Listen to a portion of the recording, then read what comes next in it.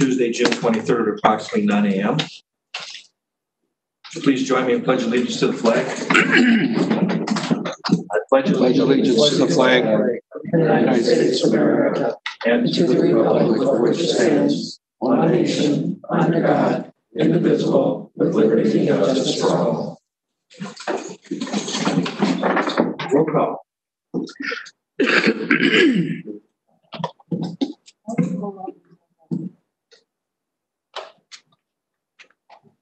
Can you share me, Mr. Kent? This was the president. Can you share it? Oh, yes.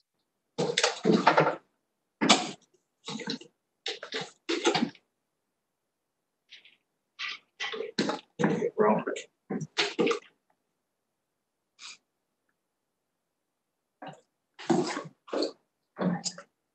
We have 21 present. Presentation of the agenda. So moved. Second. All in favor? Aye. Opposed? Correspondence. In your package, you have the unassigned fund balance, 3 emails, one from Robert Seegers, Don Fricks, and Patty Nelson. We also received one earlier this morning, an additional one from Robert Seegers concerning the mill pond. I don't know if you received that in your email this morning or not, but we'll make it part of the correspondence. We'll move to public comment. One second.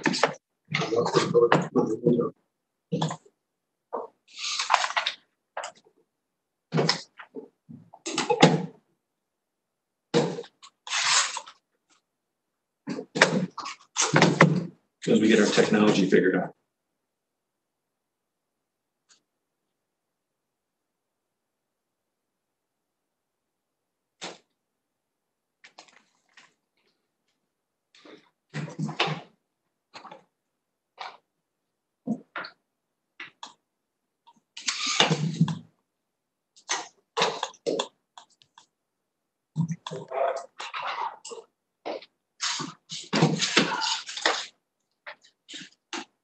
Is Jason around?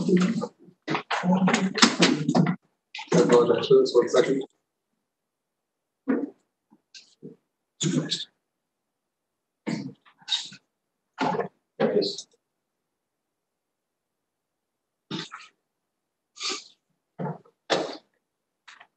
Jason, I shared the screen with her. I don't know how to screen.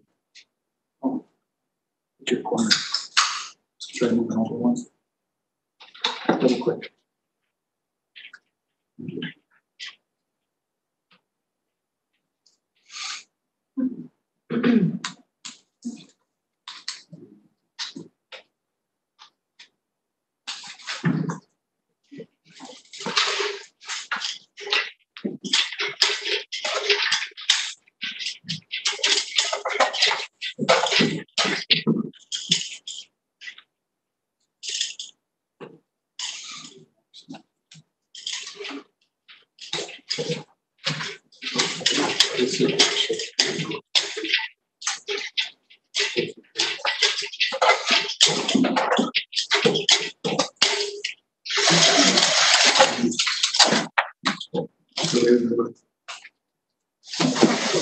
Once you stop sharing,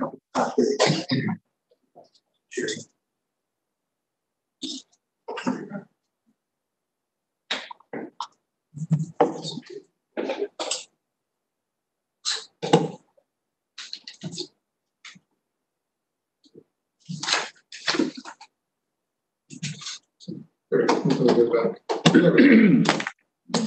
Sorry about that.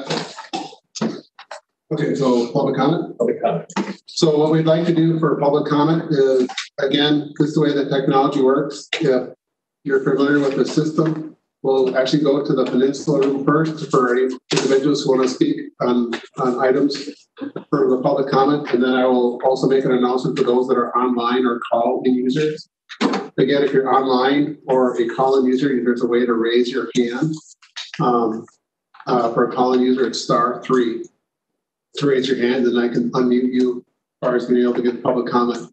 Just one reminder, under the public comment, we cannot take any comments in regards to broadband. Again, this is the way the county operates. We actually go through a hearing process through our planning commission, and then not a planning commission, through our RPC.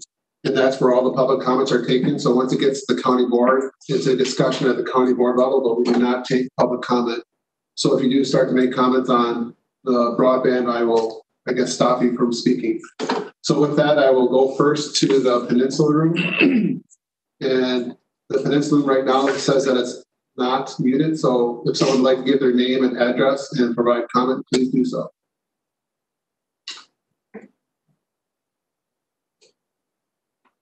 Going twice in the Peninsula Room. Anyone else? Oh, 1 second, I'll unmute you. Oh, try again.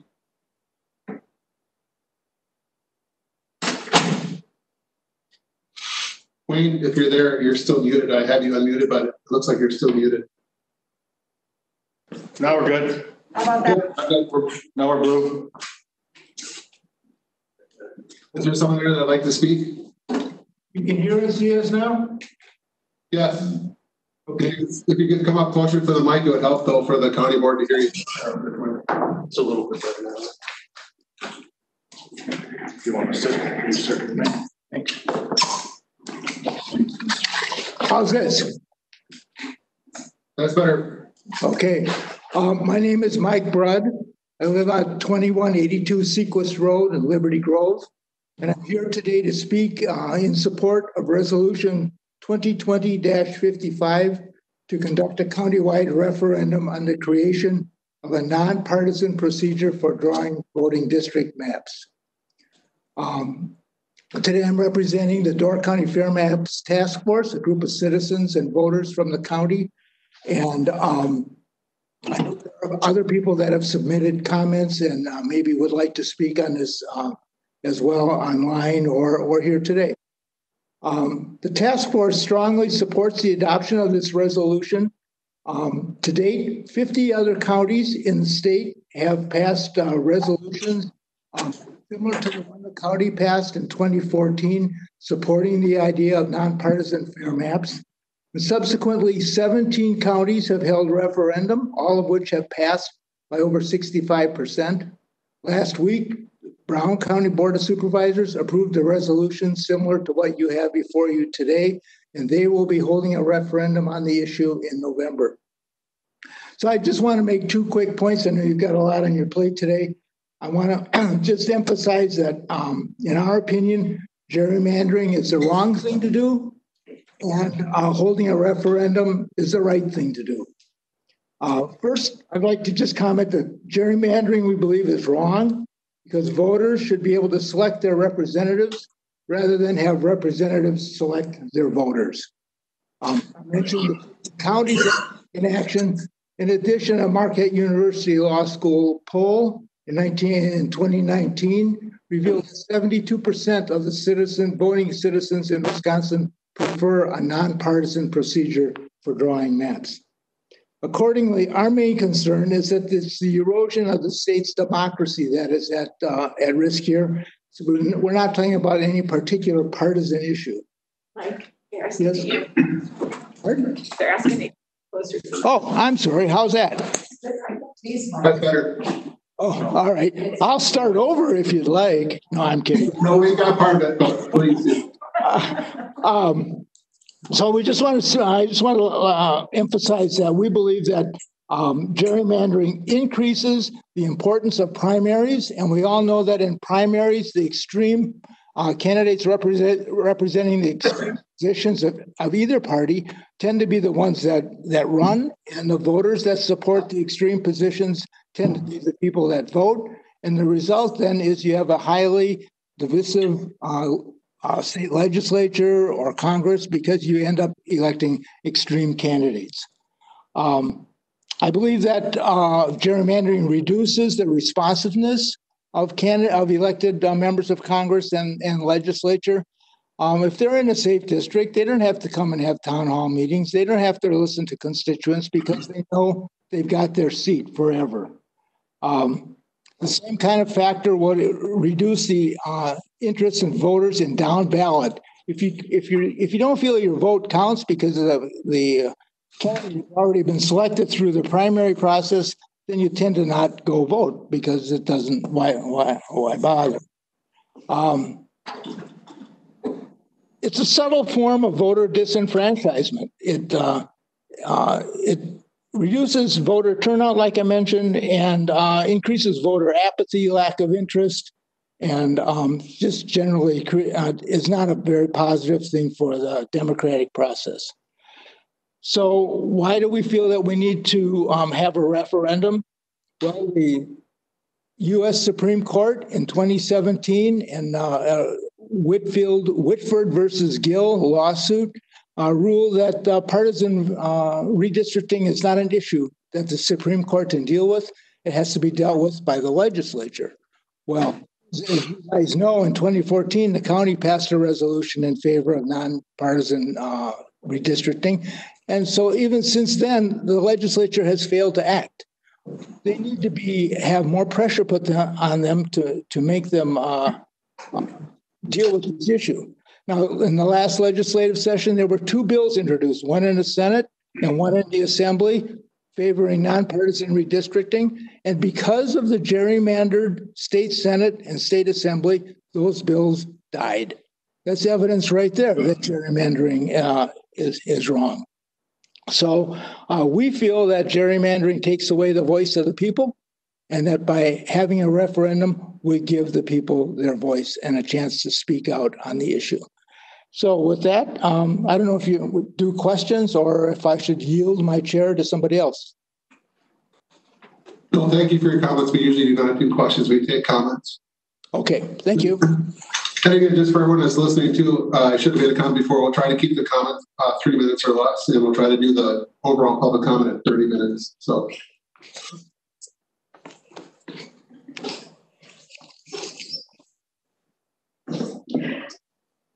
Good morning. I timed my comments out and it's 2 minutes, 57 seconds. Good morning. My name is Pat Zazinski, 1218 Texas Sturgeon Bay. I'm here today as a representative of the League of Women Voters to speak in support of Resolution 2020-55. The League of Women Voters is a nonpartisan organization that educates and advocates for the rights to vote and encourages citizens to participate in the democratic process. The League has long advocated for the creation of nonpartisan redistricting, and this is regardless of which political party is in power. What happens, of course, is that whichever party is in power is reluctant to give up 10 years of political election advantage. So in spite of lobbying and advocating by many citizens and groups, nothing has changed. So Mike already talked about how bills were introduced in the Assembly, legislation to start or to change to a nonpartisan process, and that the Wisconsin legislative leadership intentionally allows this legislation to die in committee. They clearly have no incentive to change. Why would they? Regardless of the basic unfairness of this present system, the damage it does to our democratic process, and even the vast majority of citizens who have told their representatives that they want change. As Mike said, it's literally because of gerrymandering that this state issue is being addressed. So that's sort of the backstory. And here is where the referendum comes in. Why would we do a referendum since it's a legislative process? What's happened when we've seen that there's no the actual legislature, people from all over the state in both parties have come together in a grassroots strategy to change the democratic process by putting pressure on the legislature in the name of fairness and good governance. County by county, citizens are working with their boards, as we are doing here, to have advisory referendums regarding redistricting. As more counties pass referendums very publicly and across the whole state, the legislature will be pressured by the will of the people to finally take action. But right now, there is a window of time to get this done because new maps will be drawn following the census this year. 17 counties, as Mike said, have already passed referendums. Recently, Brown County passed a resolution to have an advisory referendum this fall.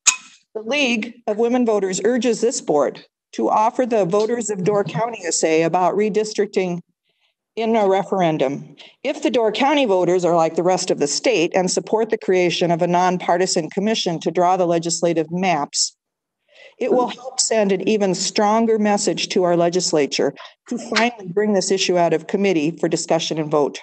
Thank you.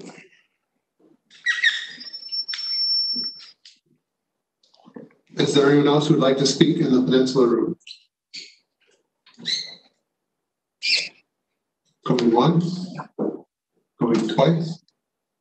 Okay, I'll go to the online individuals. Again, if you're online, you can actually raise your hand and I can unmute you. Likewise, if you're on a phone, you can do *3 and I will unmute you and you can speak. The first one is Christine Reed. I have you unmuted and you have the floor. Thank you. My name is Christine Reed. I live on the Forestville Flowage. Can you hear me okay? Yes. Okay. I am with Friends of the Forestville Dam. Yesterday, I sent an email with a link to an article in the Advocate and the Press Gazette that I was going to refer to today. I'm going to touch on a few of the things in that article. 3 minutes is not going to allow for enough time, so I will follow up in writing for anything that I can't cover today. The third paragraph from the article. A 2017 Door County Soil and Water Conservation Analysis found the water body lacked native plant diversity. The stated goals of this drawdown of the flowage were to increase water depth and to restore more diverse and abundant native plant community. Then in 2016, Mary Gansberg pointed out that there was no plant survey. Aaron Hansen announced in May of 2017, quote, "We will be doing an aquatic plant survey later in the summer," end quote. And then Brian Forrest reported at the LCC meeting November 16th that the aquatic plant survey was complete. And approximately 7 months later, in June of 2018, he reported to a joint LCC and Facilities and Parks meeting, and I'm going to read quotes from the plant, his report on the plant survey. Quote, "Some good stories with the vegetation. There's not nearly the vegetation density that people perceive. A lot of people think it's choked with weeds, and there were only a few pockets where we really saw real dense vegetation." He went on to say, quote, "We didn't have much in there, but it was actually of pretty good value. If it wasn't an invasive, we had pretty good plants in there within acceptable ranges." So to use the plant situation as justification for this drawdown doesn't add up. I'm going to move on to the next paragraph. It says, "The Wisconsin Department of Natural Resources offered recommendations for the drawdown that the county closely follows."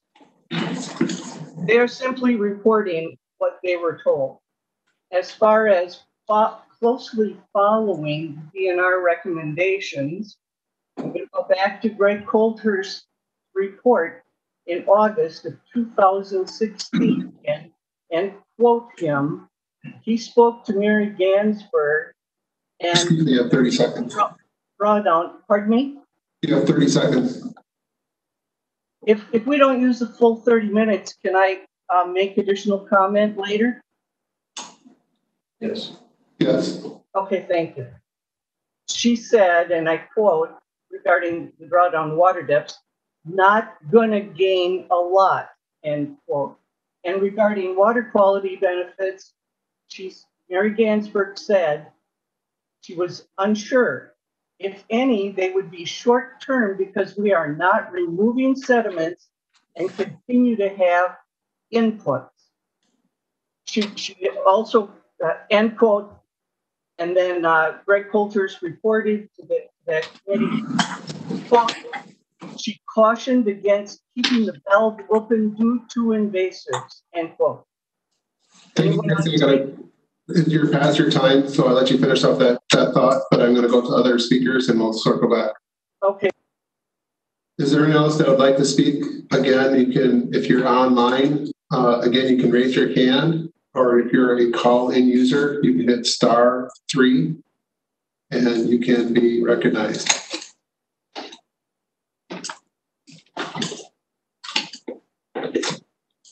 I have not seen anyone raise their hand online or anyone hit a *3 on their phone. Okay, I do have someone that did. 1 second. So I have a call-in user. I have you unmuted. If you give your name and address, you have the floor. Thank you, and good morning, everybody. Don Fricks, 8305 Quarter Line Road, Fish Creek. Can you guys hear me okay? Yes. Thank you. I am speaking to a May 12th email addressed as correspondence to the Door County Board over GOP partisan hubris contained in a May 7th, 2020 press release from our representative, Mike Gallagher, and which has been characterized as Cold War propaganda meant to demonize China and gin up xenophobia in the U.S. during the run-up to the November election. My concern for Door County was and is demonstrated local business reliance on student visa workers from China, key to seasonal business survival for many in our county. Partisan rhetoric coming from Gallagher, along with this announcement of being named to an entirely GOP China task force, is unnecessarily inflammatory and ignorantly destructive to Door County efforts to establish friendly and mutual beneficial relations undertaken through the Sister City program that the county has. I'm asking Door County to immediately address Representative Gallagher on the public record through this elected body about the negative potential his statements have for Door County, and I'm assuming for much of the U.S. 8th Congressional District, similarly reliant on the tourist economy. I also like to know if the email addressed as correspondence to the Door County Board from my letter of May 12th was sent to all the members of the Door County Board of Supervisors, and I had specifically forwarded that to you, Mr. Bobick. Now, part two, regarding my correspondence in the packet today, I'm wondering if every supervisor has gotten. Wait. Hello? Yep, you're there. I'm sorry. Go ahead. Okay, I'm sorry. I'm wondering if, in relation to the correspondence that's printed in the information packet, if every supervisor has received a copy of the notice of claims and notice of circumstances from the Friends of the Forestville Mill Pond, because that was addressed specifically to Door County Board of Supervisors. So if they haven't, I would urge every supervisor to get a copy of the 9-page document and look at the potential damages that are being claimed. Finally, I'm going to check in, and I'm asking the Door County Board to reconsider what I think is a prohibitive and intentional barrier to responding to open records requests, with the upfront fee being assessed prior to fulfillment of an open records request. So I think that's unfair. I think it's an intentional stonewalling on the part of the county. I'm sorry that if that seems uncivil, but when you ask for a waiver of fees and we say, oh, and there's a lot of statutory language in there that says, well, maybe you're not specific enough, and maybe this and maybe that. It seems like boilerplate that I've received before that is intentionally squashing open records requests. So there, thank you very much for listening. Thank you. Is there anyone else who would like to speak that has not spoken yet? Again, if you're online, you can raise your hand. If you're on the phone, you can hit *3 and I can unmute you. Going once, going twice. Christine Reed, I will unmute you. I'll extend another 3 minutes. You're on the floor. Thank you. I'll pick up where Greg Polhurst was reporting in August of 2016 to the LCC meeting all of the words of caution that had come from Mary Gansberg. Then he went on to say that Paul Schumacher had the same concerns, and he said that he also spoke to Carrie Webb from the DNR, and she made, quote, very strong recommendations, end quote, not to move sediment. And it is well documented that sediment, massive amounts of sediment have moved in this attempt to have a drawdown. I sent a picture this morning. It rained last night. The water level is going up approximately 2 inches per hour. By the end of today, it will probably see its 7th overflow of the dam. The third time that it overflowed for 25 days straight. More than 50% of the time, the basin of the flowage is completely covered with water. So this dry out to compact sediments is not working. And the recommendations of the DNR, I mean, the advocate reports that the county's following the DNR recommendations because that's what they were told. However, we go through the records, we find that they were warned not to transport sediment, not to leave the valve open for invasives, that it would not improve water quality. So the committees chose to cherry pick information, ignore those words of warning, and somehow morph this into it's going to improve water depths and have a more diverse plant life. Further on in this article, it says, Lino also disagreed with claims from several Friends Group members who said the chairman denied meetings to further discuss their concerns.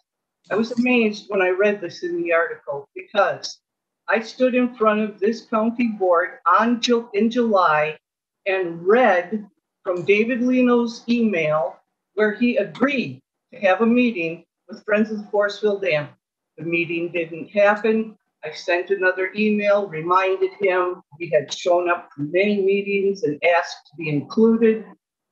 And so in July, before the board meeting, I saw David in front of the building, and I said, in all fairness, Excuse me, you have 30 seconds.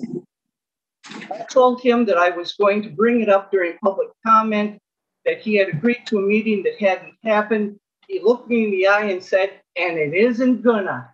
But he told the paper that denied that he did refuse to meet with us. That is absolutely unbelievable. And the statement from the health department that the same conditions exist, whether there's a drawdown or not, are totally false. They have one job, to protect our health and safety, and they're not doing it. Thank you. Okay, thank you, Christine. Thank you. Okay, seeing that there's no other hands raised, we have completed the public comment. Thank you. Any supervisor's response?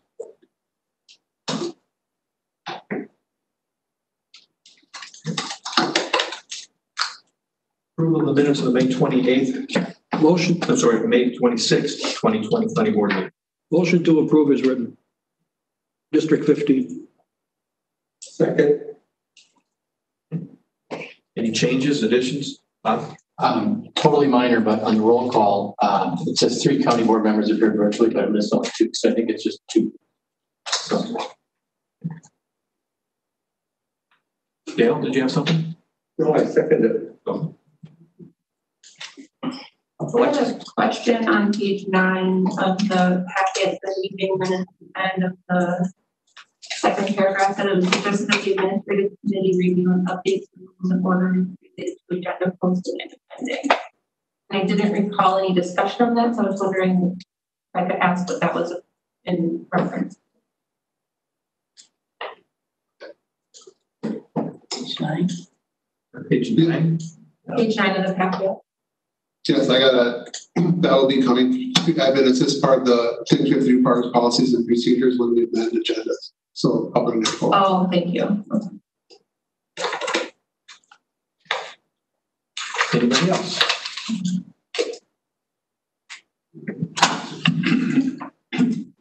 Will approve, signify by saying aye. All in favor? Aye. Opposed? Carried.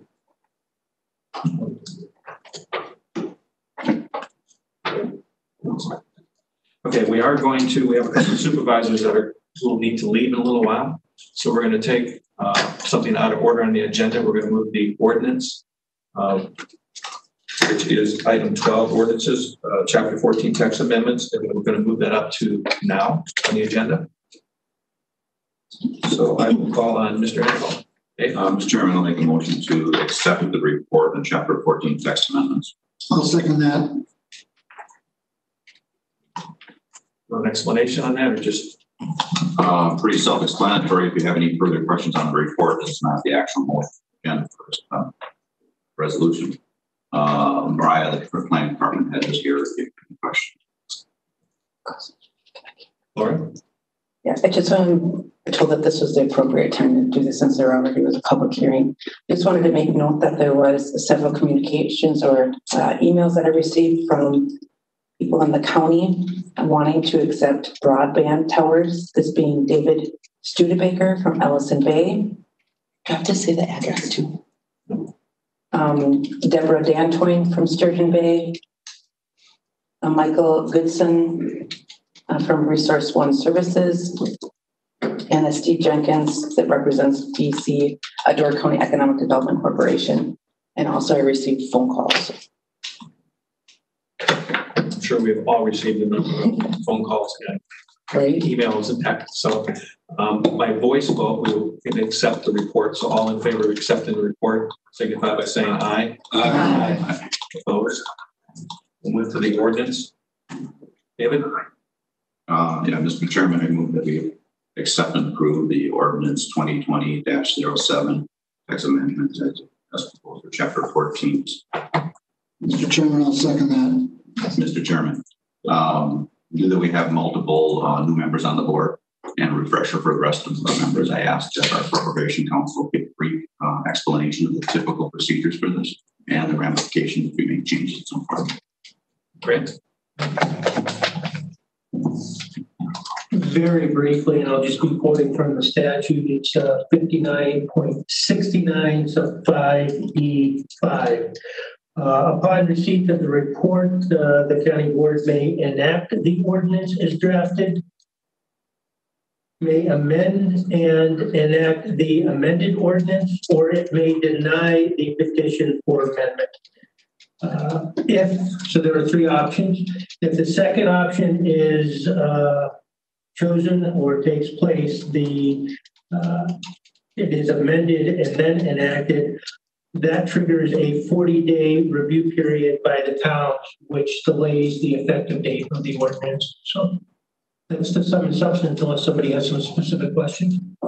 May I inquire if there's any action the county board would take after that review process from the board? Say towns say they love it, they hate it, they would like to see additional changes. No, the only, consequence is if a majority of the towns disapprove it, then the amendment would not take effect. But certainly the towns could refer things back, not to the county board, but to the Resource Planning Committee. The towns themselves would have the ability to seek further amendment if they thought it was appropriate. And the unique thing about this particular statute is the towns can actually opt out of Chapter 14 altogether if they so choose. I hear that answers me. I would ask that the planning department get a brief description. All right.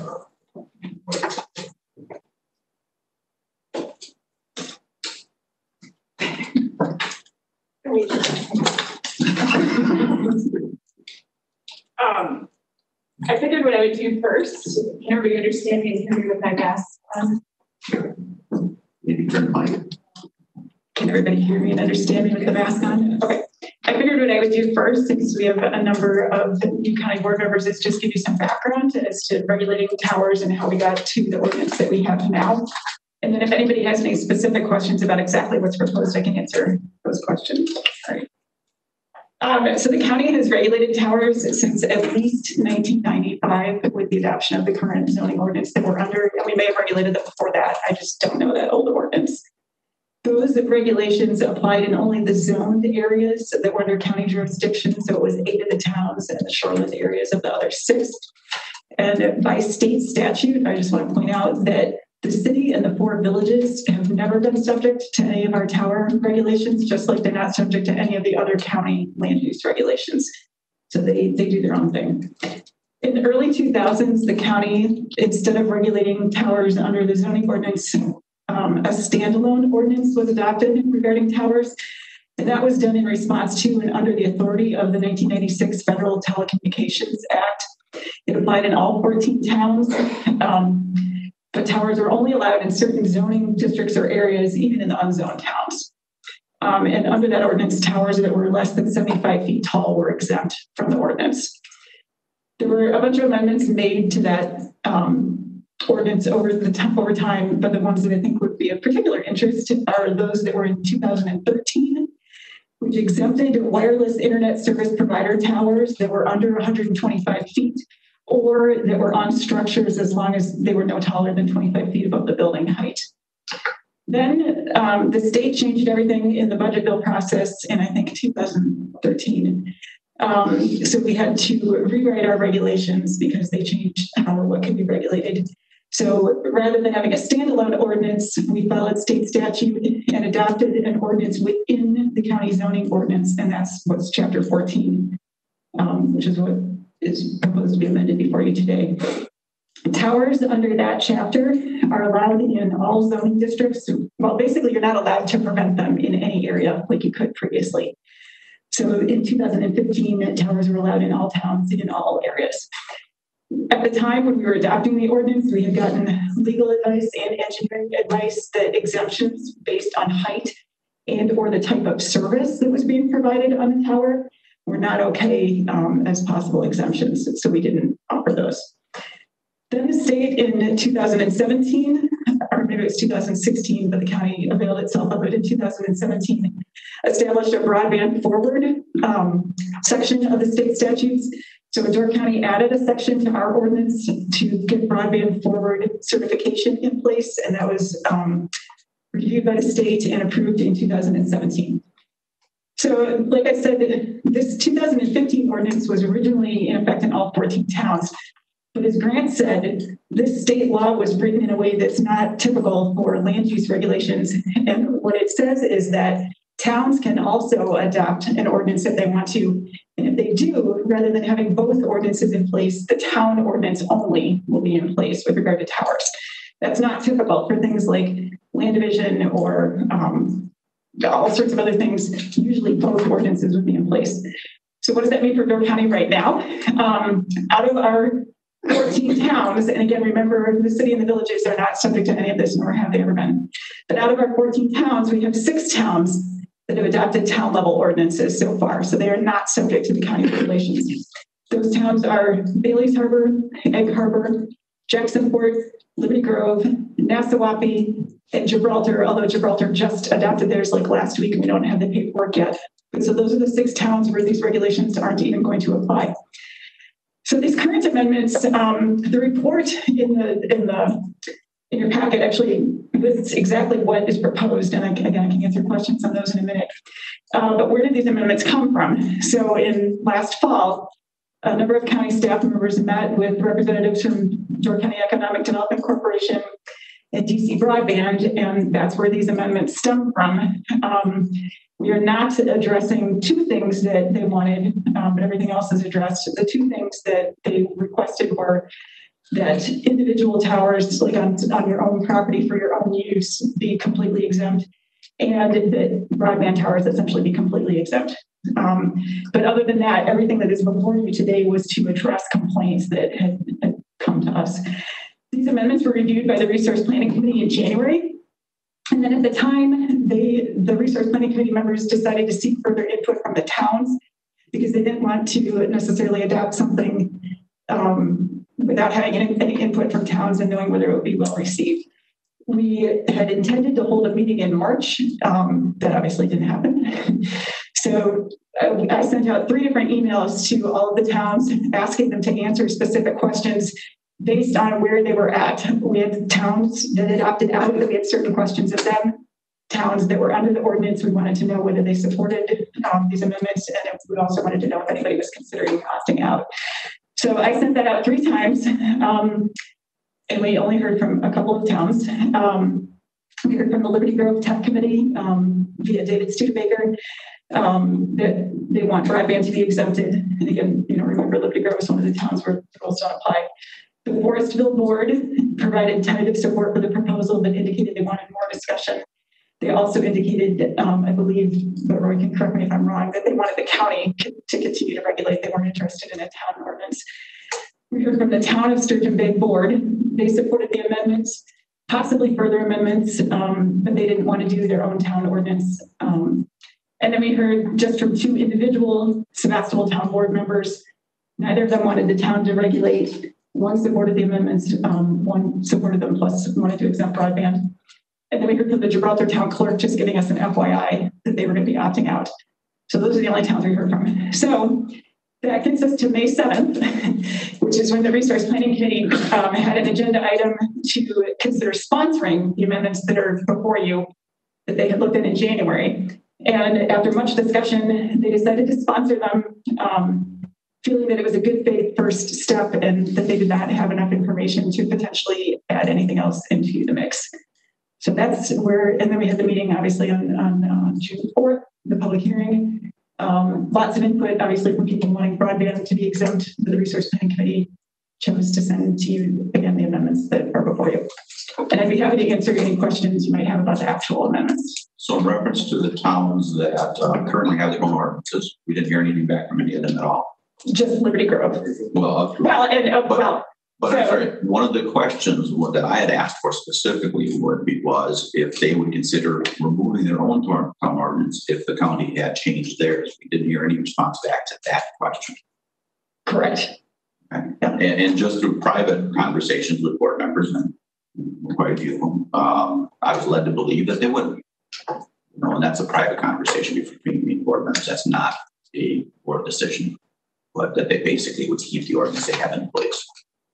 Right. The only towns, when we heard from them, the only towns that, okay, I'm getting mixed up. So Gibraltar is the only town that was still subject to the regulations that indicated they were opting out.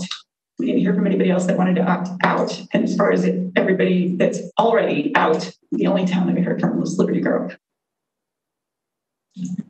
Thank you. Thank you, Chairman.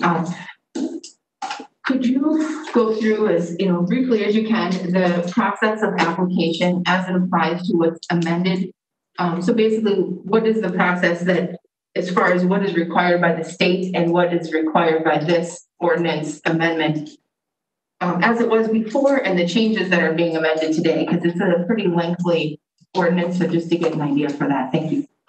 Okay, so the regulations that are in place in this ordinance, and Grant can jump in if I misspeak, but basically what we did along the way each time the state changed the statute, so with the budget bill in 2013 and with the broadband forward certification, we essentially tried to replicate what the state had in the statutes. But I should point out that you don't have to adopt those statutes, nor does the state necessarily enforce them. So they just say, if you're going to regulate towers, this is what you can do. And so that's what we did. As far as the actual application process, like any application that comes to our office, it almost never happens that we get an application out of the blue. There's almost always been a meeting, a phone call, emails, multiple meetings of emails, phone calls, whatever it is, about the questions that the applicant might have. So I don't think that there's anything here that would change that at all. As far as the application process itself, the form for applying for a tower looks very much kind of like our regular zoning permit application form is. We need to know the name, the property owner, and what you're doing, a site plan. You can hand your own on graph paper if you want, we don't care. But as far as what is in this proposal to be changed, the things that I think would be made easier are that rather than requiring, sorry, my mask keeps falling down. Rather than requiring a letter of credit or a performance bond to show that there's money available for the tower to come down if it's obsolete or in disrepair, now we're just saying, basically, we just need to record something at the Register of Deeds with regard to that property that basically promises that they're going to take it down when it's no longer functional or safe. Because we've heard that that's a big sticking point in a financial obstacle. I'm trying to think what else is it. Well, it's not any different, but we're trying to clarify or clean up the requirements with regard to the FCC and the FAA. So whether or not you're under the county ordinance, you're supposed to be complying with the FCC and FAA requirements for your towers to make sure they're not interfering with other things that are going on. There are websites for both of them where you plug in the tower coordinates and height, and then it basically spits something back at you that tells you whether you're exempt or whether you're subject to the rules and then how to comply with the rules. And like I said, that's not any different, but we did try to or simplify the language for those sections. The one thing that would be different is that, again, based on the idea that you can't discriminate necessarily on what type of service or type of use, I guess. There's a section in the current ordinance that's under the exemptions that we've been historically interpreting very loosely. And it's the part where it talks about satellite dishes and antennas and things like that on residential properties being exempt. We've been using that to also exempt towers on residential properties, but the proposal before you recognizes that that's not actually what that language says. And so moving forward, as these amendments are proposed, if you were going to be putting up a tower in your own personal property, you would need to do an application. But it's only a $100 fee, as it has been for years. And again, staff is there to assist. And again, we're only talking about 8 towns where it's in effect. I feel like I had other things I wanted to say, but I've forgotten. Something with the setbacks, that was a change. Oh, yes, I'm sorry. Yes, so I should say, while you would be required to do the main sticking point that we hear about, other than the money things, which I think we've addressed, with not requiring a letter of credit or performance bond or things like that, with only having a $100 application fee. The main thing that we hear with people not being able to put their towers on personal property is that they can't meet the setbacks. So what the state law used to say was that the appropriate setback was 1.1 times the height of the tower. We have always had, or they have said, and so we have always had in our ordinance that if you can show from the engineer of your tower that the fall down zone of that tower is less than 1.1 times the height of the tower, you can use the fall down zone. So for example, most towers are structured so that the whole thing is not going to topple over as one 100-foot tall piece. They design it so that it's actually going to break off in chunks. And engineers, as I've been told, rarely have that information available. And so if somebody can provide us a piece of paper that shows that the fall down zone for their tower, instead of being 100 feet, is 25 feet, then 25 feet is the setback we use. And that's always been true. The other thing that we're doing, though, that's new in this set of proposals would be that you can, if your neighbors agree, you can put the tower right up to the lot line. They can waive the setback down to 0 if they want to. So and I should say that the state has now changed the 1.1 to 1 times the height of the tower. So you'll notice that in the one section that we're going from 1.1 times the height to just the height or the fall down, or 0 if your neighbors want to waive the setback. Joel? Can't hear it. I guess I got a couple comments and then ultimately questions to ask. Firstly, I've gotten more phone calls in the last 2 weeks than I have in 12 years on this matter. So obviously people are concerned and have questions about this specifically from up in the Northern Door area. Regarding what you just said, it is obvious to me, I think that there's just a big miscommunication, maybe disconnect in what is currently in place or lack thereof, or misconception from the public. Because I didn't understand this, that you just mentioned it, but Liberty Grove is the example I will use, is since they have now passed, or they're exempt from this, is what you said, because they have their own ordinance? Correct. And they have been for 4 years. Okay, then that right there is telling me that there's a disconnect on regulations and rules, because if that was the case, why are people from the Liberty Grove Town Hall Technical community and their town board calling and asking to exempt this if they're not even being affected by it? So there's a communication fault to begin with there, I guess I'm understanding. But also, if any township falls under county zoning ordinances, how can the town have something in effect that they don't have no say over because they fall under county zoning? So I'm confused on that point as well. But please answer the first one regarding if they're not affected, why does this matter to them? There's something they're not understanding, obviously, or myself. Sure, can I give context to that one? Because so this ordinance was really adopted just when I started. And then actually since then, I've been working on this with different stakeholders and different groups all the way through. The big issue, if you talk with most of the towns, is that they do not have any interest on regulating large towers, the cellular towers, mainly because of the technical requirements to review those. So if you would poll the towns, they would, almost all of them, again, anecdotally, but with my working group, they have been lobbying to say that we prefer to be under the county ordinance because we have the expertise and wherewithal to be able to regulate those large structures. However, that being said, they are not interested in us in regulating what's considered the broadband towers. So that's why even like Liberty Grove, they've been very active because they would prefer to have one consistent ordinance across the board for the entire county for that aspect of it, but they do not want to have the broadband included.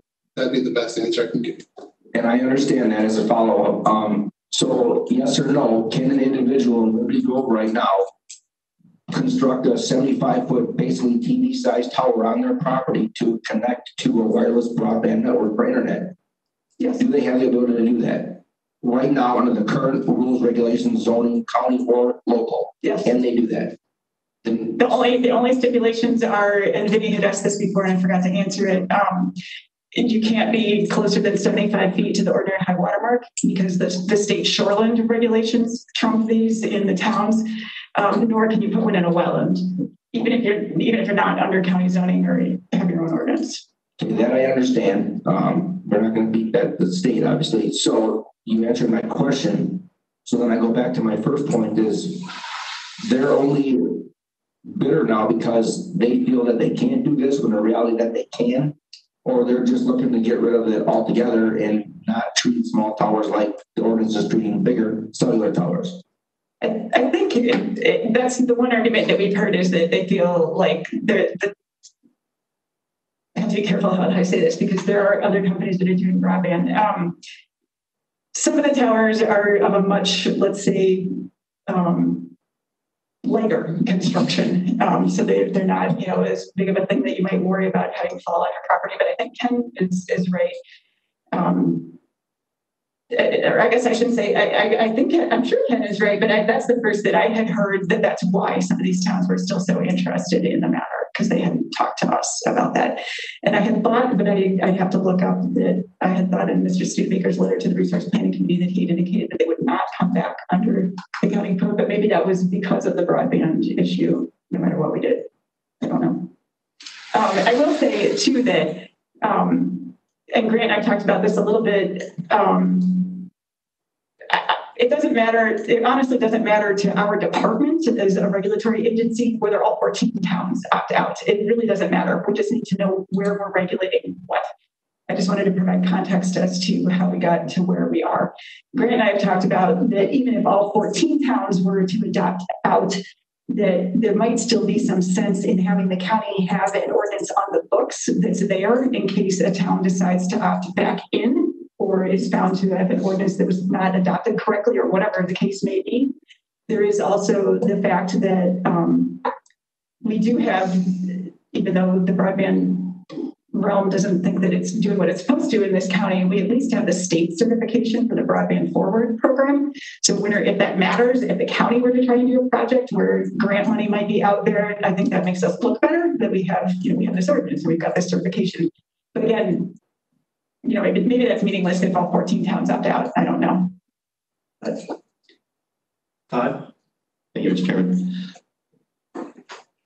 Like Joel, certainly a lot of conversation the past couple of weeks regarding this issue, and personally tried to educate myself and talking to a number of veterans and RPC committee here as to what the hot buttons were behind all this. And it's pretty obvious that this ordinance itself can be rather complicated. And as we regulate towers around the county, there's a lot of maybe unintended consequences. So my comments are not necessarily toward having the Wild West and towers wherever we want. I want to understand that because I happen to live under some pretty large scale towers in Southern Door County that I'm not absolutely fond of.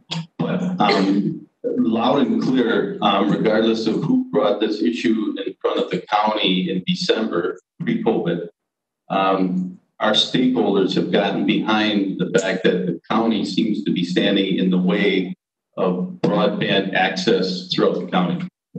Whether that's right or wrong, I don't think we can probably debate that here all day. Whether or not some sort of exemption for broadband towers would make everyone miraculously excited about their broadband. I'm certainly not here to say that. I doubt that that'll be the case, as I spoke to many folks. But loud and clear, our stakeholders and many county residents are saying, county, get out of the way. And whether folks can afford what it is that broadband would bring or not, I don't know that we're necessarily here to judge that. But I think there's been a pretty strong public outcry to this. And again, very much heightened as large businesses and people began working from home over the past couple of months. It became very obvious. And to me, most importantly, I think every school up and down the peninsula is saying, you got to do something. You got to do something. So if this is something, I guess so be it. I personally would like to see a very simple exemption to broadband towers be put into the ordinance. And I know that is probably to the defiance of many or a few, but I know there's strong personalities on both sides. But I think anything short of that is going to be viewed as restrictive enough to not allow broadband where it belongs. My comments. Thank you, Doug. Liz? Thank you, Mr. Chairman. For Mariah, or maybe for Grant, towers last a long time, and you stated that there would be a requirement that the owner would have to have recorded with Register of Deeds to remove the tower if it's obsolete. So right now, do you want me to answer that now? Or did you want to continue? Well, I was going to continue and say, because they last a long time, if the property is sold, is the new owner going to be under that same restriction if it's recorded at Register of Deeds that they would have, if the tower if they have years go by and it's obsolete, that they must remove it? Well, I'll let Grant jump in a minute. Right now, what is required is that there be a letter of credit or performance bond to guarantee that the tower is going to be removed. What we're suggesting with the amendments is that instead of one of those options, which are apparently rather expensive, that basically you would record something with Register of Deeds promising to do so. And my guess is, and I'll let Grant answer, that it would run with the land, not the current owner. That is correct. With this amendment, there are two options available for restoration at the end of the useful life of the tower. One would be the traditional financial assurance that has been in this ordinance for a significant period of time. And what's being added by amendment is a restoration agreement that would be recorded, and that would impose a duty on the owner of the property to remove the tower at the end of its useful life. And that runs with the land irrespective of who the owner is. So that makes sense if it's with the land and not the owner, because the owner can change. It could be sold several times, and then eventually the tower will be obsolete and have to be removed. So if it's attached to the land, then I guess that answers my question. It would be covered. Thank you, Biz. Vinny? Thank you. I have two questions. One is, Mariah, if you could clarify, we're commonly in the room. Well, first of all, I guess I want to say that I agree that we should expand our internet access. And many of the comments that I've gotten in this process have been aimed at the county playing a big role in that. And I think we could play a big role in that through future grant applications and through future efforts as a county as we see fit through all various departments. But I see the amendments we're proposing today as really addressing some of the main concerns, as well as still offering some of the opportunity in the ordinance for the common good of neighbors. I really like the setback agreement of neighbors agreeing on a setback. So you don't put neighbors against each other by just not having any regulation of it at all. So those are some of the benefits that I see. And then what I was getting to before is with the towers and the broadband, we commonly in this room have been using broadband towers. Can we define them that way? Because my understanding of a broadband tower, it could be 200 feet, it could be 75 feet. So are we talking about the type of tower or the height of the tower as we're looking at this option? One thing that I forgot to point out, but I'm sure you've all read it closely based on your questions and all that this has gotten. In the new proposed amendment language, you'll see that there is just a general exemption being proposed for support structures that are 50 feet or less in height, and I'll explain why we picked that number. That it has to do with the sections immediately subsequent to that, because the state made yet again new changes last year, this time with regard to what the state calls small wireless facilities. And those have to do with whether they can go in a right of way or not. And we're deciding just to exempt those. But as part of those new state regulations, they picked 50 feet for the height for those small wireless facilities as the height generally at which those are going to be exempt. So that's why we picked 50 feet or less. But as far as your question, it just flew out of my head. I'm sorry. Just the use of the word broadband versus wireless. And I guess it's just a technical question that I'm trying to understand better as well. And we actually had quite a bit of discussion about that, as you know, at the Resource Planning Committee meeting, what is broadband and what is a broadband tower, because it's not always the same. So, all right, I mean, the definitions and what people think of aren't always the same. So there are some companies that provide broadband services only on a particular type of tower. There are other companies that provide broadband with what are their services. So, for example, Resource Planning Committee members might remember that in this past year, AT&T put up a tower in the town of Claybanks, which included broadband service as well as their cellular phone service. And I think that one was over 200 feet tall, but I'm not positive about that. So yeah, I think it's a mixture. So that, I guess, I don't know if this is your point or not, but again, we don't care what you tell us to regulate. So you can adopt whatever you want to, but we want to know exactly what it is that you mean when you adopt it. So if you're going to exempt something that hasn't been proposed, then I just want to make sure that we understand exactly what the rule is so that the zoning administrators can explain it to people and administer it. And just part of that, how does that fit together with co-location? So if you exempt, if like someone say you exempt a broadband towers, then can you co-locate other things on that? Because you've only exempted a broadband tower by name. I think Grant might want to chime in on whether you can exempt something that's just for a particular type of service or offers preference to a particular type of service. But one thing that I want to mention is that under I think it was the early 2000s ordinance, at that time, when we took the tower regulations out of the zoning ordinance and put it in a standalone ordinance, we required that all towers going up that were subject to the ordinance allow for up to 3 or 4 co-locations of other companies or other types of services or whatever, other equipment on there. That is now not allowed under the state statute. You cannot require that towers be constructed such that other services can be co-located on them. But I'm going to let Grant answer the question about whether.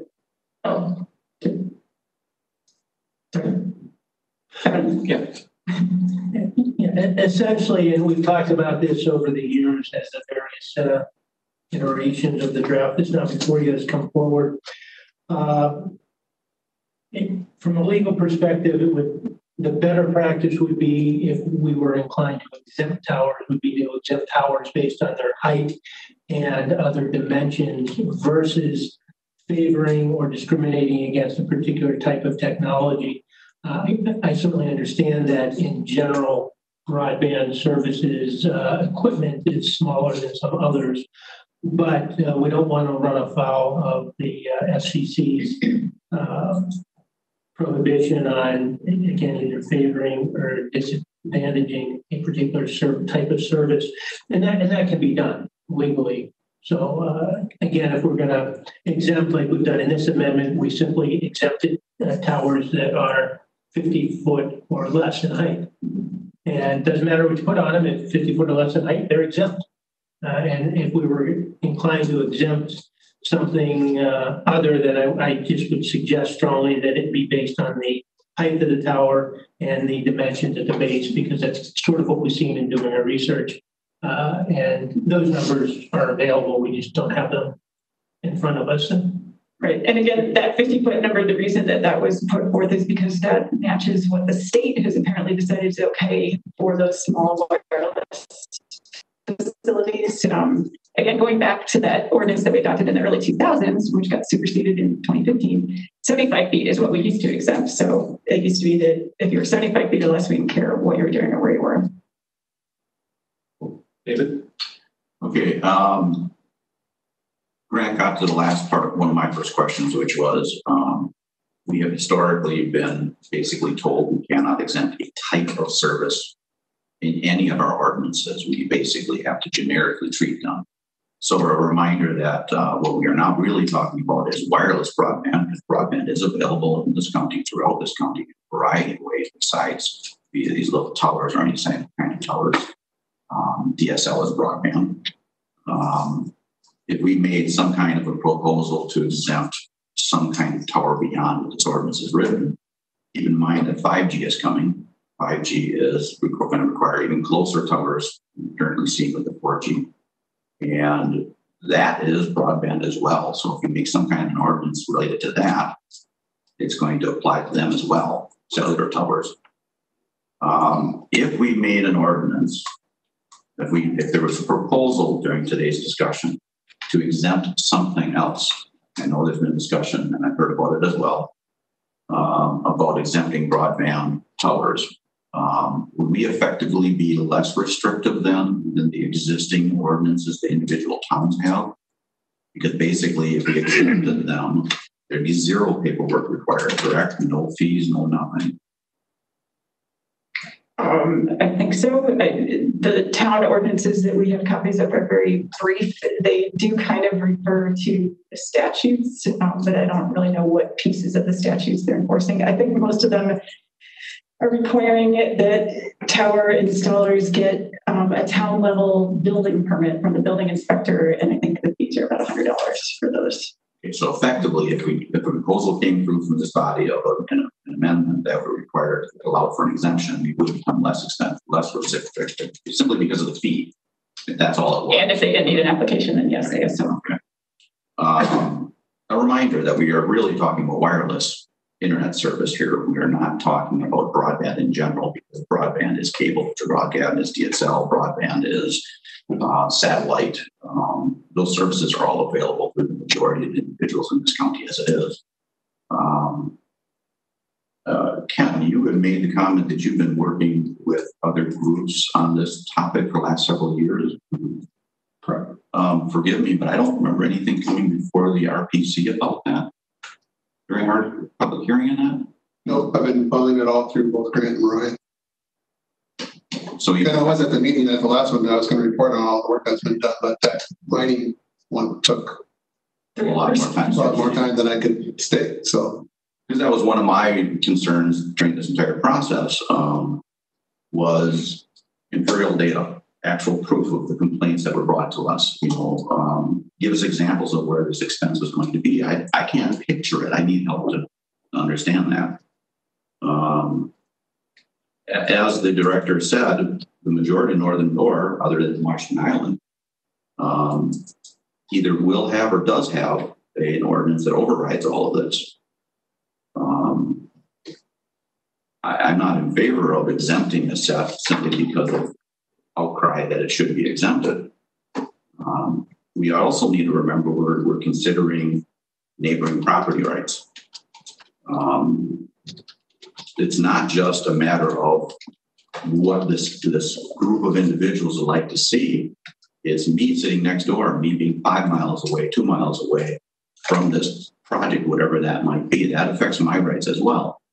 I'm not saying me personally, but the neighboring property right next door. One of the reasons why we had the setback originally, and now we have the exemption allowing for the neighboring property to sign off on that change, which to me is a sensible choice given those options.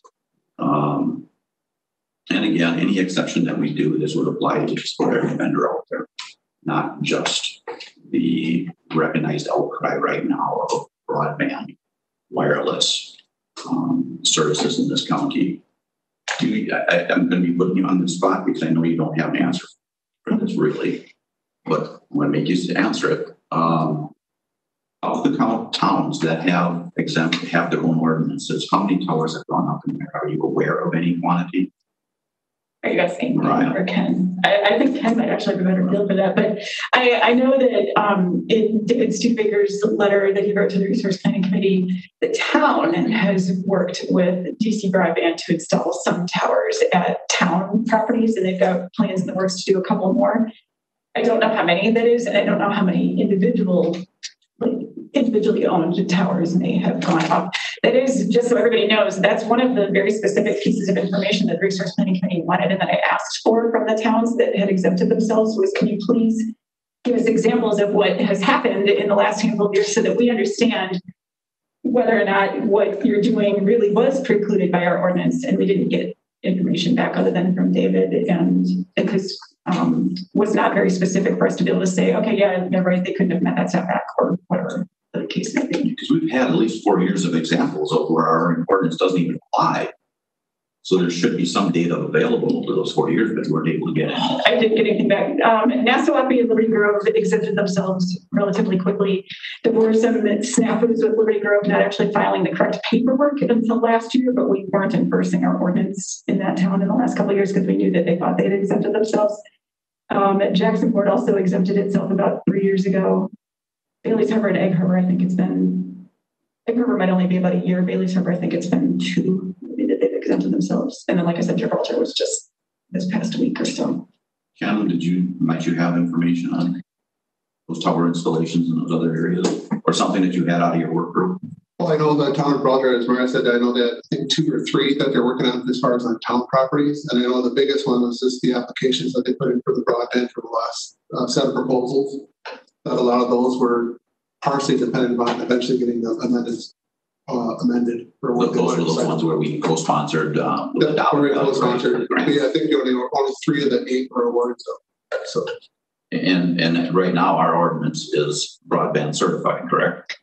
Correct. And I made sure, because when the ordinance got adopted, we had a very similar meeting to this and a very similar hearing to this. When we applied to the state for that broadband forward certification, I specifically asked the Public Service Commission to look at our entire chapter just to make sure that we weren't doing anything that they felt was untoward, and they didn't have any negative comments about any of it. Again, I know that doesn't necessarily mean that it's working locally, but we're not doing anything that is precluded or considered negative. And I've got probably one last question then, comparable. They use this at the RPC meeting. People need zoning permits for fences. Not fences, I'm sorry, I remember we don't have that here, but for decks, accessory structures and so forth, correct? Yes. Okay. They have setbacks for those structures as well, right? Yes. From property lines.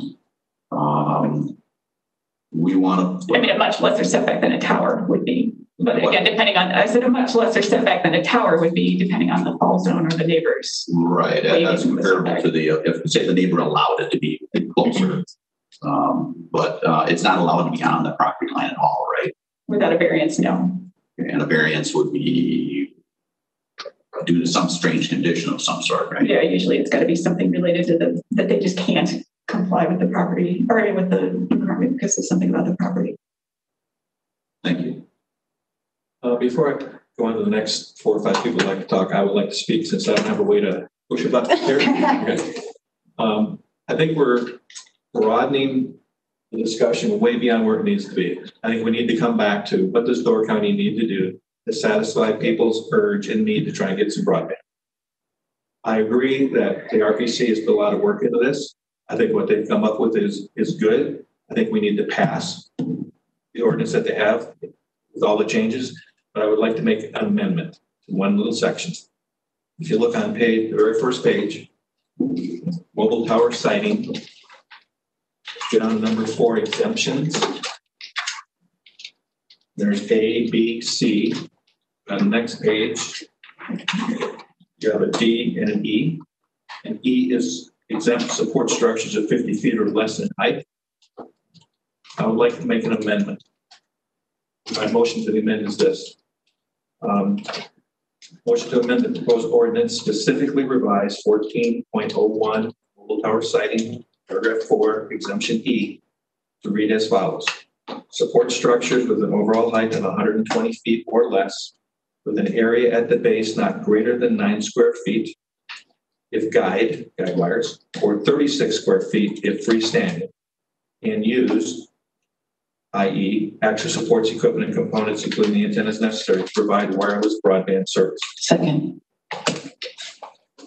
I did take this, I had this discussion with both Ken and Grant.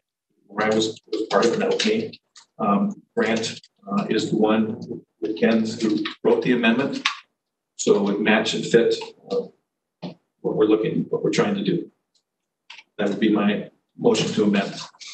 Mr. Chairman, can I ask just for clarification quick? You said guide 9 square feet and freestanding 30 some square feet. If it's not guiding, it's not guiding, it's a wider base. Okay. Thank you. And those square footages are based on meetings within the task force history of what broadband towers typically need. That's much less than you would ever use for a cell tower or anything else. Keeps it very small, very specific, but I believe it would meet the needs that everybody's asking for. So would somebody please second? Can I ask a question? Yes. Wait, where'd that come from? Me. Oh. Sorry, Brian. I just want to make sure I understand it. So rather than exempting all structures that are 50 feet or less, regardless of type of service, the proposal is just for broadband. That would be in addition to the. Okay, so you're not getting rid of that language, you're adding to the sentence after it. Okay. May I ask a question real quick for clarification as well? For a moment. Laura? Yes, I wanted to clarify, ask some questions for Mariah. So at the beginning of your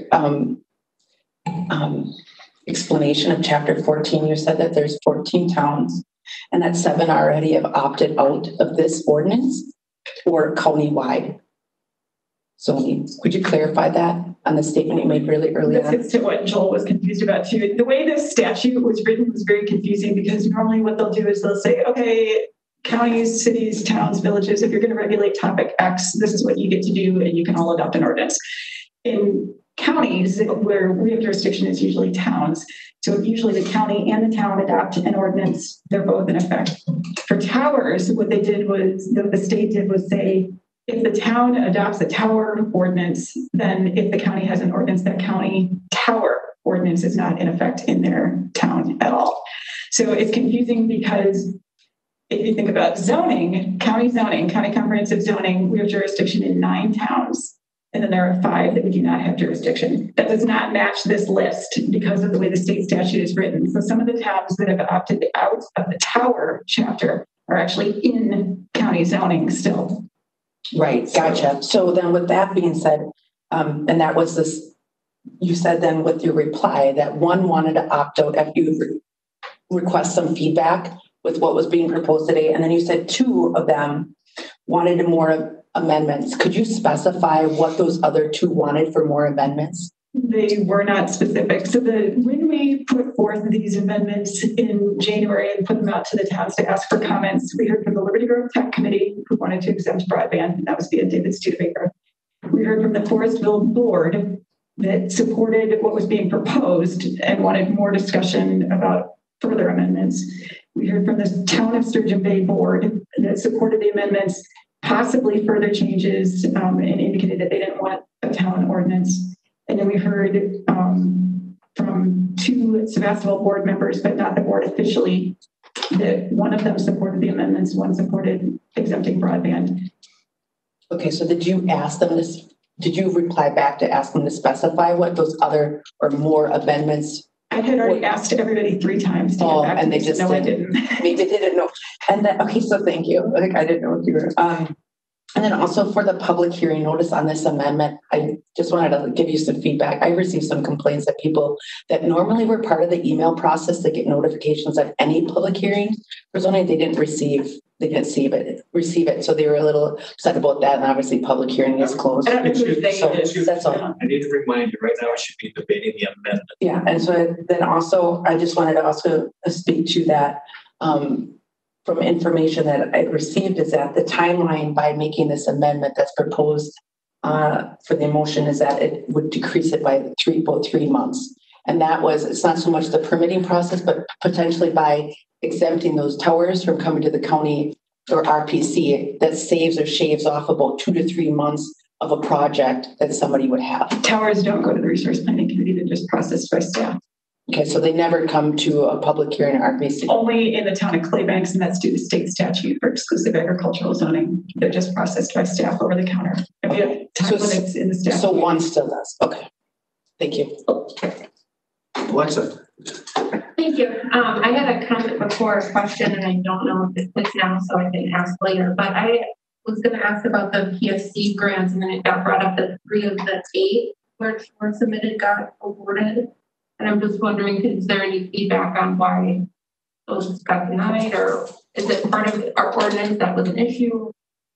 No, the PSC was just competitive. So there was, I think, $48 million divided over the biennium. So it was $24 million, and they had requests of over $52 million.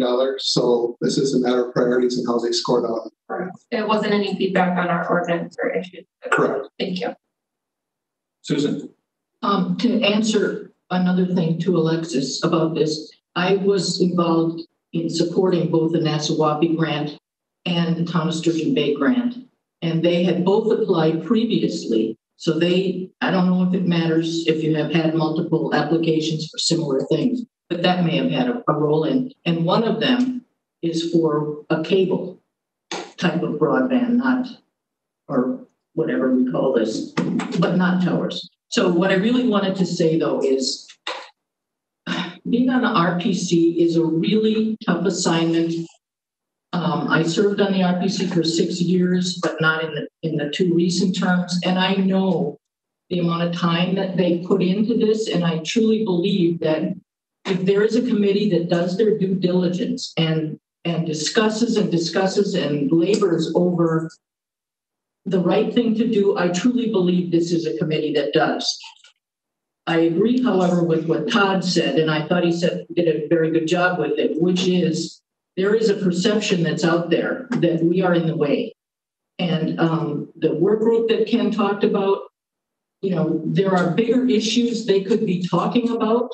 Like, I really don't think that a tower here and a tower there is going to solve this for this community, for the county. So there are bigger things they got to look at. And right now, all of the energy is being devoted to this one issue.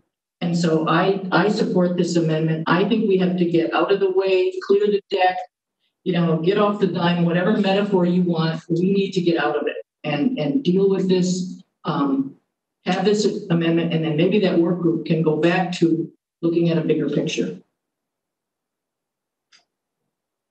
Before I go to Vinny or Dave, I'm going to go to Bob.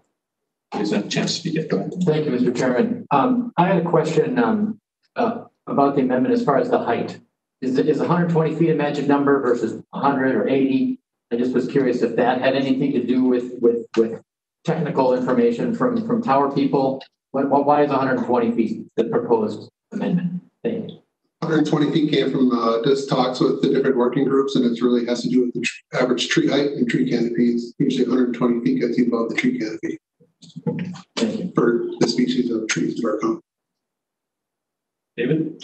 As far as the 125 feet, another note is RPC looked at that. We had a wide variety of input from the broadband community, wireless broadband community at that time, and changed it for the same reason is that was a more typical functional height for them.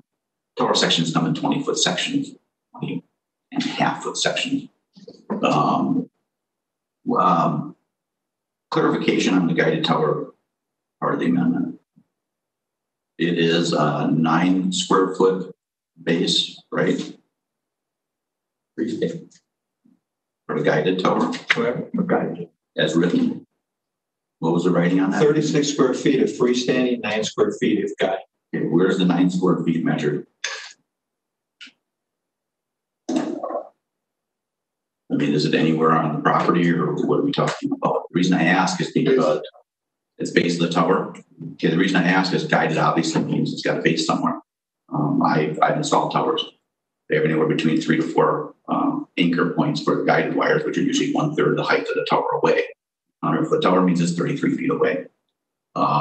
we're not counting that in the square footage either. It's because that by the way, when we talked about this years ago, when we looked at different exemptions for the same reason with input from the then wireless broadband entity, we kind of tried to come up with the square footage as well to mitigate other certain types of towers that are capable of doing that. So just want to keep in mind that any tower that with this ordinance adjustment that includes a base point roughly 1/3 the distance away times 3 or times 4 on the property as well. And again, this would apply to every style. 5G when it gets here, we'll be using those towers as well. That's it. Thank you. Any? I want to clarify with Dave. You're saying that any towers that actually don't meet this exemption guideline would go back to the normal process that we have in the chapter. So if their face is bigger than 9 feet guided or 36 feet freestanding, then they would apply for a permit as they do now. Thank you. David? Yes, I'd like to comment that I agree with what Todd had said earlier in his presentation and what Susan said now. I support this amendment. I think the people of Southern York are having problems getting the internet connection available throughout the county. You talk to one person, can't do anything there, they go to grandma's house, and then they're not able to increase their reception. The kids, school, college kids from home, class, other adults working at home, and maybe the experience you don't have any villages and so forth that there's less location. Okay, thank you. Okay, we will go to vote on the amendments.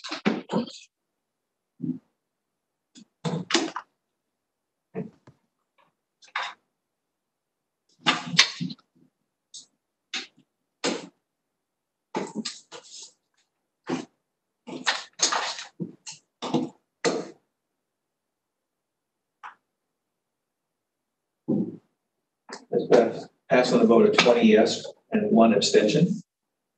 Thank you. So now,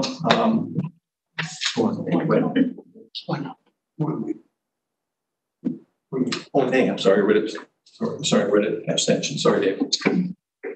So that's passed 20 yes, 1 nay. Thank you. Okay, so now we will move to vote on the amended ordinance.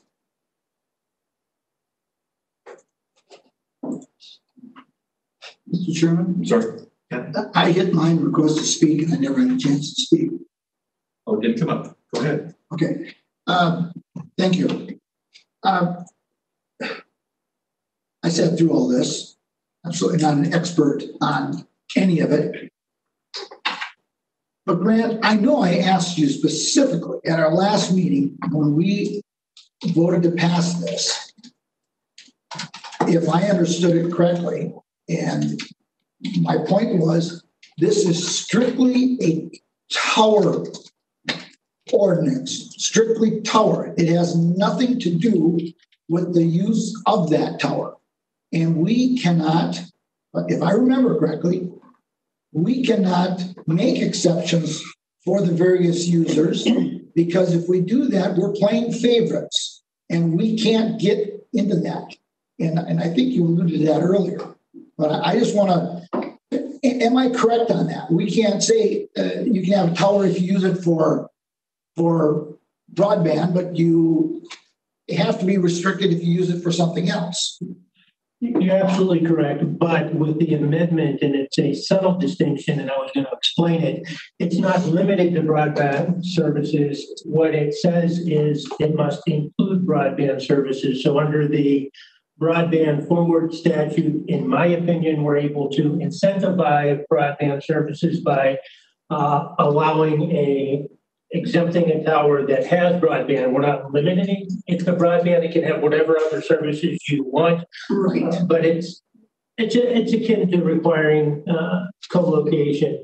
And I think it's safe to say that there's probably not too many towers go up that don't have some sort of serve some purpose for this broadband. So I'm comfortable with it. Okay. But you're actually correct, and I'm glad you brought it up because this is a distinction with a difference. David? My final comment on this thing, this has been interesting as a topic. It's been interesting to watch the general public. I wish there were things that the general public would actually make a more stronger effort equivalent to actually participating in this. The thing that I find ironic is that if the towers, I don't personally read the ordinance as was written, or as it is written today, is really a hindrance to business. The amendment to me is not necessary for that issue either. The reality for me is that just because you have changed an ordinance, and for the amendment, I would be voting against it as presented. If it was not the amendment, I would have voted for it. Back when my children were in school, I could not have afforded the service. So it's a moot point if you put the towers up. I could not afford it. And that's a far bigger variety of the people in this county than there are people that are arguing for this service to exist. Because just because you loosen the regulations from selling the product does not mean customers are going to show up. And it's interesting. And we have RPC, Susie was correct. Every year I've sat on there, I've been really quite impressed with the variety of individuals on that board at different times and how contentious a topic can be and how clearly partisan orientated a topic can be, that we can sit down and create something that actually we get compliments from the individuals that have even failed, the people that have been against it, that were all for a variance request, that the variance request went down, not variance, I should say conditional use. And we've had the applicants come to us and thank us for truly looking, acting, and feeling like independent individuals working on the correctness of this issue. For me, it's difficult to watch an exception made that will actually bring other issues into it and not resolve the issue everybody has perceived as existing. If you could afford a $7,000 to $12,000 how are you to put it off? Okay, we need to bring this discussion to a close and get to a vote.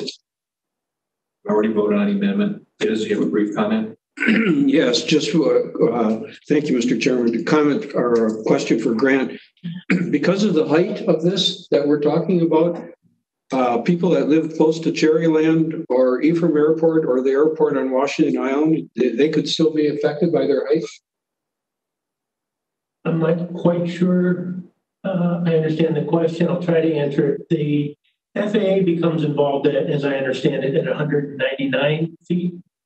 No, actually, you need to check with them even with lower. Right, there are people, yeah, because there have been some towers that have not been able to go up in Gibraltar at the height that the people wanted them because of their proximity to the airport. I guess what's important, and I think I understand your question, is us exempting these types of towers or support structures from our ordinance does not relieve them of complying with the other applicable federal state regulations that Mariah talked about, including the FAA. It's just they're not subject to our ordinance. They're still going to have to check with the FAA and the Wisconsin Bureau of Aeronautics to make sure they can put the tower that's proposed up where they want to put it, if it's within that. I think it's flight path. Yeah, there's a path that you can go on the FAA website and plug in the tower coordinates and the proposed height, and then it tells you whether or not you're going to have an issue or whether there's regulations that are going to come into play. And then just remembered one thing, that even if you're exempt from our ordinance, you're not exempt from checking with the county to make sure that your tower is not in the lines of sight for county critical communication towers. I'm not sure that always happens, but that is the way that it's written, that they're supposed to also still be calling us. Okay, thank you. Okay, I've already called for the question. We're going to go to the vote. Right. Okay.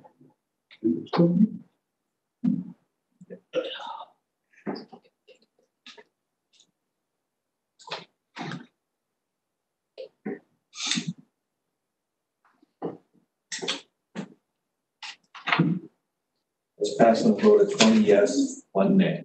Thank you. Dan? Did you say that some supervisors were not going to make the full meeting? Yes. Does resolution 52 require a supermajority? Okay, we're going to take a 10-minute break and come back. Okay. Okay. No. It doesn't? No. Oh, okay.